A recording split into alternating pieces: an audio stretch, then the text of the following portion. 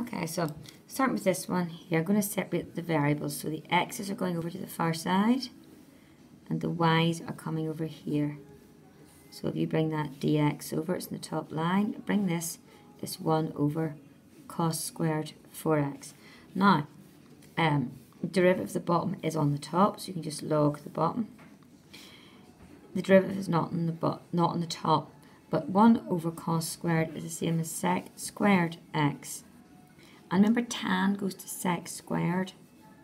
You must have the derivative in front, so balance it outside. Now it can go back to tan. So log y equals 1/4 tan 4x add c.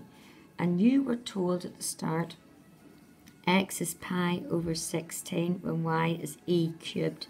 So just pop that in. So log e cubed, they will cancel off to give you 3.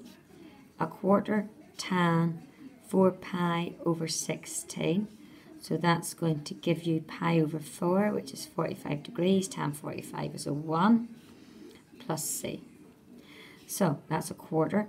3, bring that over across, because take away. 3 take away 1/4 is 2 3/4 equals c. So your equation 1 becomes log y equals 1/4 tan 4x plus 2 3/4. Now I would be inclined to write that a little neater.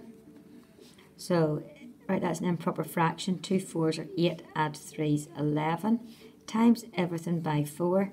4 log y equals tan 4x add 11.